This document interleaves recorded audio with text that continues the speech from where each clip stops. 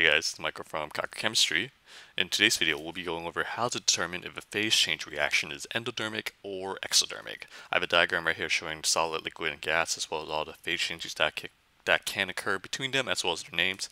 I also have a atomic representation of a solid, liquid, and gas here. You can see that solids are really tightly packed together, and there is a lot of intermolecular forces between the solids.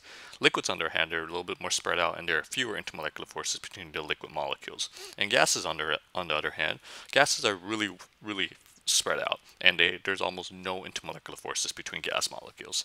So, the easy way to determine if a phase change reaction is endothermic or exothermic is just to first draw solid, liquid, and gas out, and then see whether the reaction is going to the right or it's going to the left, if the phase change is going towards the right or to the left on the spectrum.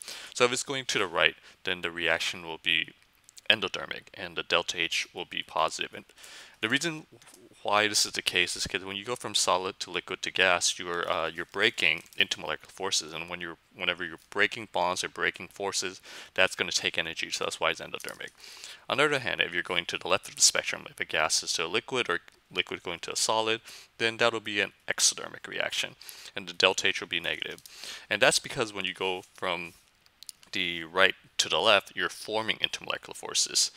And when you form intermolecular forces, then energy will be released, so it'll be exothermic reaction. Let's take a look at a couple examples.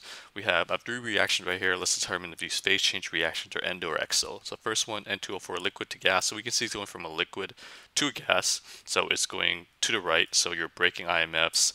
So the delta H will be positive, and this will be an endothermic reaction. Next one, we have a liquid going to a solid. So that's going to the left. So that'll be a exothermic reaction, and the delta H will be negative. And then last one, this time we have it says that we have a deposition of I2. Well, we first need to know what deposition is. Deposition, you can see right here, is when a gas turns into a solid. So gas to solid, that is going to the left.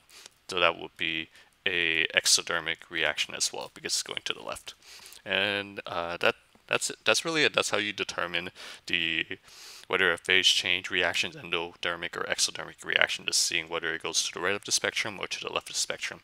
Now, if you're trying to determine if a general reaction where there's a change in chemical identity and chemical formula is endothermic, exothermic, that's a little bit more complicated, and we'll talk about that in a future video. So this only applies to reactions involving strict phase changes where the formula is the same on the left and the right, and it's just a phase change. The phases are different. If you want to learn how to ace chemistry, if you want to learn what's the best way to study for this class, if you want to learn some neat tricks and tips to take into your exam and do better on them, then you should head over to my website and get this free guide, 12 Secrets to Acing Chemistry. You can head over to www.conquerchemistry.com/chemsecrets. I'm going to include a link in the description below. Check it out. I think it's really going to help you, and you're gonna like it. Until next time, keep working hard and continue the good work.